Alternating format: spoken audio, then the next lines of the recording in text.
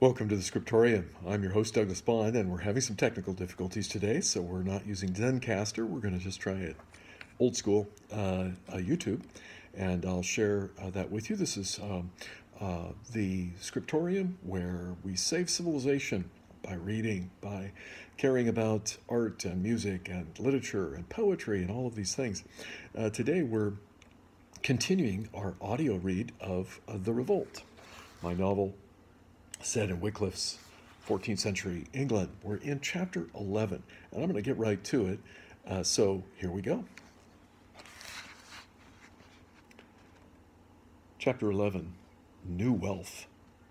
"It's lovely," cried Beatrix, wrapping a length of green satin cloth over her shoulder and around her slender waist.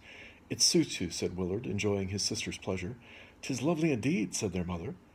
"Goes with your lovely eyes, my dear." "And there's enough for you, mother," said Willard. The smile of delight that had shone on Beatrix's features suddenly vanished. "But wherever did you come by such lovely cloth? It's fit for a princess. Willard, where did you get it? Tell me, brother. But don't tell me you've gone and stolen it. No, don't tell me such a thing. You wouldn't have stolen it, would you have, Willard?" Willard put on his best affronted look. "Steal? Me? Steal? Lazy fool, steal. I work hard." He held aloft his calloused hands as proof. "Besides, I know what happens to thieves," he said, the latter encircling his neck with his fingers, cocking his head to one side and letting his tongue loll from his mouth. "This fine cloth is the product of my hard work and my wits. Nothing more, nothing less." His mother and sister didn't need to know more than that.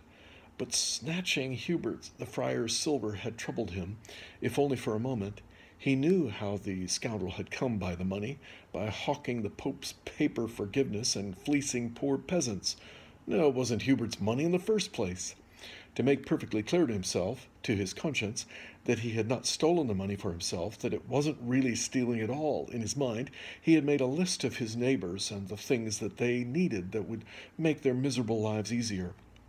A sheepskin fell for Widow Worthington to keep her warm as winter comes on, new clogs for the Potter children, a new hoe for ancient Gregory to keep weeds from his turnips, a bucket that held water for the family of their hard-working neighbor Randall, a dagger for his cousin Garth, a flask of good ale for Widow Hannah, whose stomach troubled her, and small beer made it worse, a woolen cloak for his mother, hers now threadbare and of little use against the cold.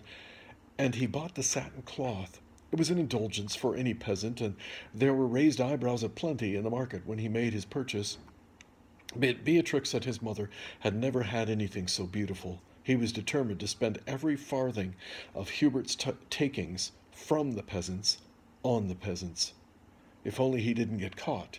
It would be the noose for certain if he did. He could hope for more mercy from a merchant robbed of his purse than from a friar.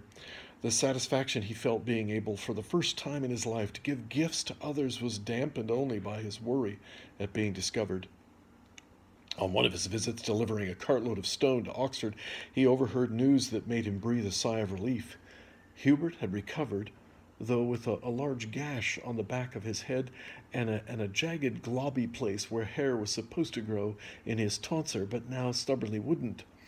Though the other friars flatly denied it, Hubert had accused them, whilst he was indisposed at the alehouse, of relieving him of his purse. He'd submitted his case to canon law and appealed to the bishop. Relieved, Willard smiled when he heard the news. His last worry was allayed. This good news set him on a course of planning. Might not this be his new calling in life? He was determined to believe that all friars were alike. They roamed the countryside, preaching damnation and bilking the terrified poor out of their meager earnings. It was criminal. If by his wits alone he could set things to rights, so he would.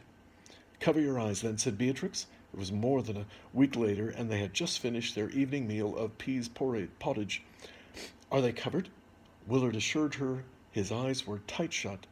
In the darkness he heard a swishing of skirts. "What do you think?" she cried. "I can't think anything if I can't see anything." "Open your eyes, silly. You can look now." When Willard saw his sister standing before the open fire in the blue haze that filled their hovel of a cottage, wearing a lovely green satin dress crafted with her own hands to look as close as possible to the fine dress of a merchant's daughter, her face aglow and her eyes dancing, he was resolved.